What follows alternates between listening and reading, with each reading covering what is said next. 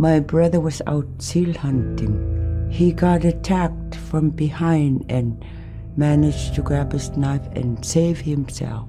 When he came to realize, oh no, it's a mother.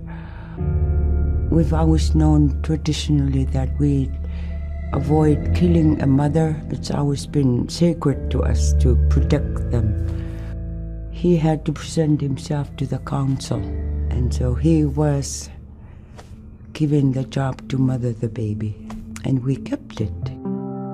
It got so big it went over the barricade one day and got to the dog food, and that was an indication that, brother better go teach it how to survive on its own. So he did. I really got attached to the bear because I more or less grew up with it. And some days when brother took him walking, once in a great while he'd put me on the bear and I would ride on it like a horse. I was just happiest little girl in the world.